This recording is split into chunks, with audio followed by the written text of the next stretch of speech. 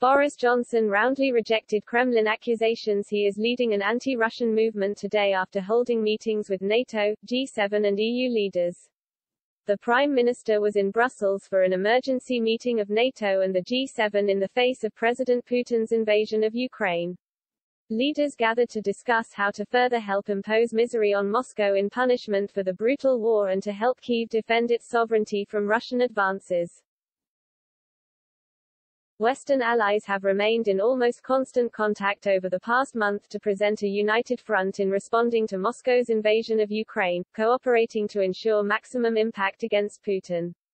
Britain has led the way in imposing sanctions and providing military support to Ukraine, with the Kremlin today singling out the UK and Mr. Johnson for being anti-Russian. This evening, this Prime Minister hit back at claims saying there was not a single person around the table in NATO or the G7 who is against Russia or the Russian people. Rejecting the comments, he told a press conference, "Absolutely not, least of all me. I think I'm probably the only Prime Minister in UK history to be called Boris. I think I have that distinction, and am not remotely anti-Russian." He said, "But I think what we all agree is that what Vladimir Putin is doing,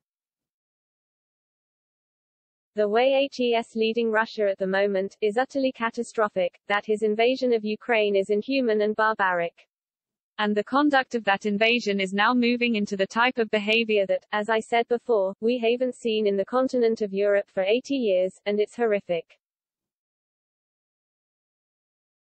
So you can be sympathetic towards ordinary Russians, who are being so badly led, but you can be deeply hostile to the decisions of Vladimir Putin."